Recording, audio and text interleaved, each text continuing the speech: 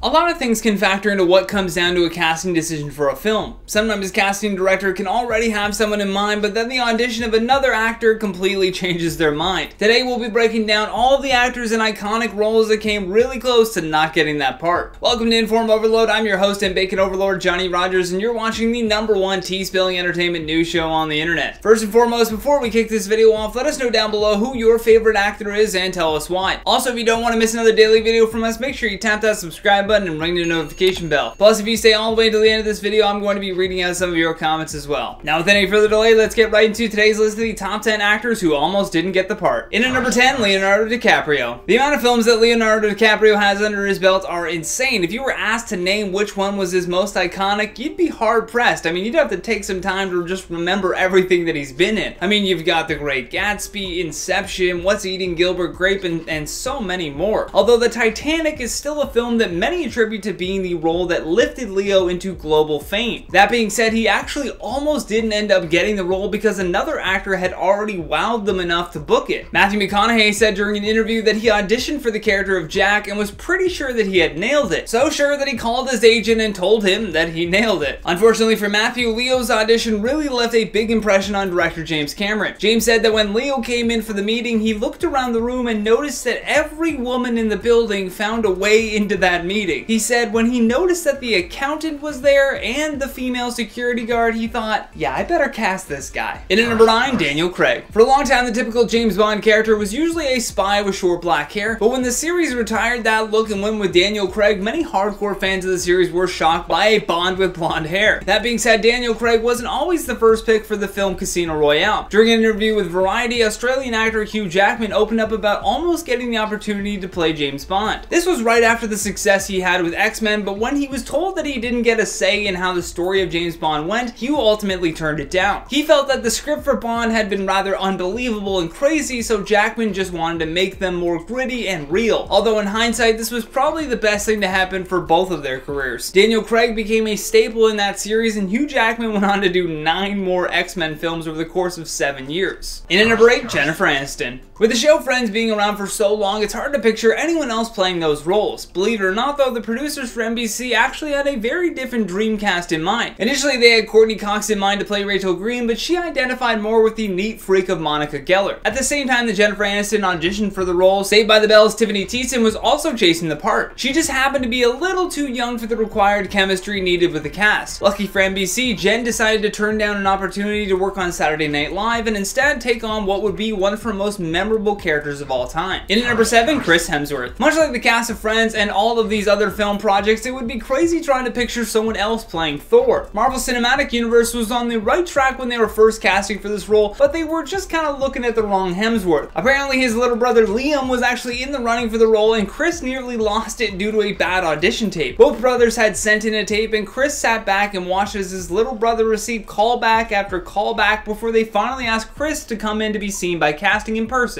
During an interview with W Magazine, he said, I came in kind of with a little, I guess, motivation and maybe frustration that my little brother had gotten further than me. It's a little family sibling rivalry sort of kicked up at me. Hey, whatever works. In at number 6, Rainn Wilson. If you were to poll television fans and ask what their top 3 favorite shows are, The Office will most likely pop up on that list. With the massive success of the British original starring Ricky Gervais, the show explored the daily operations of the Dunder Mifflin Paper Company, along with its quirky employees, of course. Perhaps one of the quirkiest of those employees was the character of Dwight Schrute. Before Rainn Wilson's audition sealed the deal though, many other A-list actors were all vying for the spot. Adam Scott from Parks and Recreation auditioned, as well as Seth Rogen and John Cho. However, the show was actually looking to cast this series in a much different way than most. Typically, a show will try to lock down a big Hollywood name to bring some attention their way. However, with The Office, the fanbase had already been established by the British version. So when it came time to cast the American side, the casting directors wanted to go with actors that people didn't really know at all. That way it felt more like a documentary. And this certainly helped Rainn Wilson stand out. In at number 5, Tom Cruise. American director, producer, screenwriter Cameron Crowe had a different Tom in mind when he was writing the script for his first major film, Jerry Maguire. The role of the cocky sports agent who decides to open up his own boutique agency was initially intended for Tom Hanks. Cameron admitted this in 1997 when he told news outlets that the role was originally written for Tom, although Crowe took so long to finish the script that Hanks was no longer a 35-year-old man. By the time that he got it, he was almost 40 and had 2 Academy Awards and wanted to direct at this point. Fortunately, Tom Cruise was young enough for the part and and had the enthusiasm to bring Jerry Maguire to life. That being said, even before Tom Cruise came along, they were also considering Woody Harrelson. However, when they approached him, Woody just didn't think that anyone would want to watch a movie about a sports agent, so he just turned it down. When the film came out in 1996, it was a box office and critical success. The film earned 5 Oscar nominations, including a Best Actor in a Leading Role nod for Tom Cruise. In at number 4, Taron Egerton. Way back in 2001, Justin Timberlake donned an Elton John costume to be the centerpiece of the music video called This Train Don't Stop There Anymore. He certainly proved that he could look the part, but Elton's husband David Furnish, who produced Rocket Man, said that they never formally approached Justin because it just wasn't the right time. After missing out on getting JT to play the role, they also did look at Tom Hardy. However, Elton said that they brought Taron Egerton on board because Tom dropped out. Elton was so amazed by his performance in the film that he said when he watches it, he doesn't see an actor, he sees himself. Which is entirely the point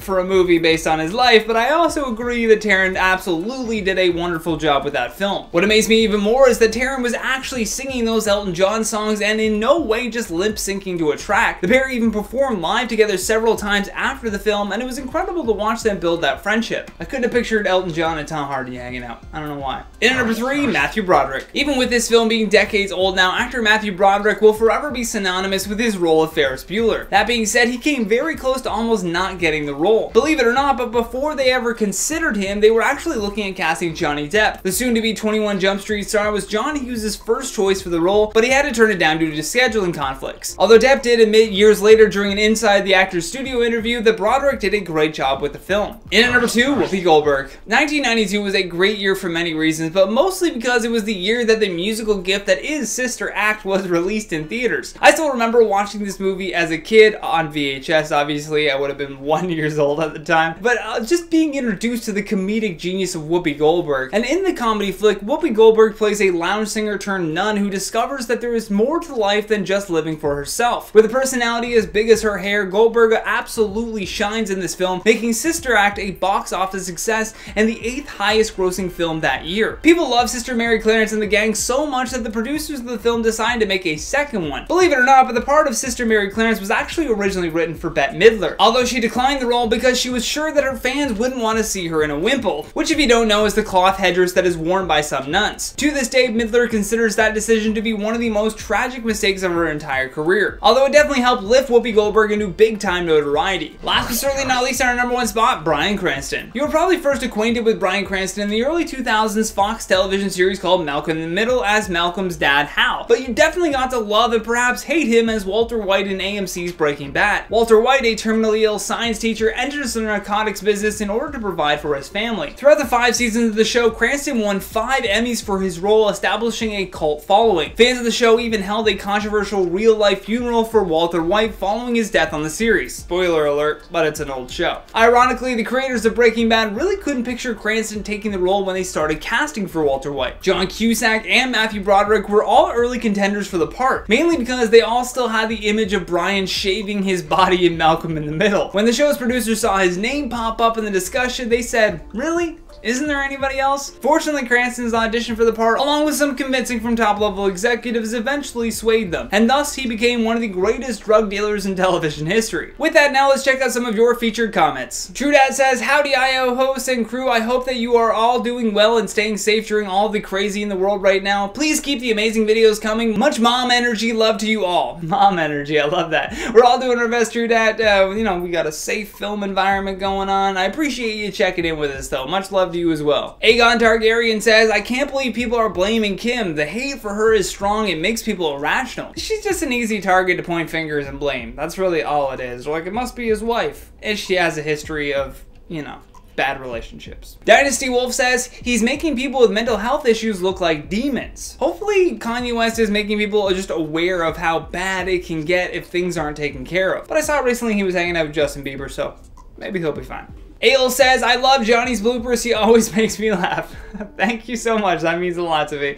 They always make me cringe. So, Gina Graybull says, "I just hope it's something from College Dropout." Come on, how could it not be? I mean, drop a comment down below which song from College Dropout is your favorite. I'll be looking for those ones for the next feature. Thank you so much for watching, and thank you to our editing team for all of their hard work. If you enjoyed this video, then please show us some love here by tapping that like and subscribe button. Plus, don't forget to leave us a comment down below with your thoughts on today's list. And for more videos like this one, all you gotta do is tap that playlist when it pops up. From InformOverload, my name is the Bacon Overlord, Johnny Rogers, and until next time, stay classy.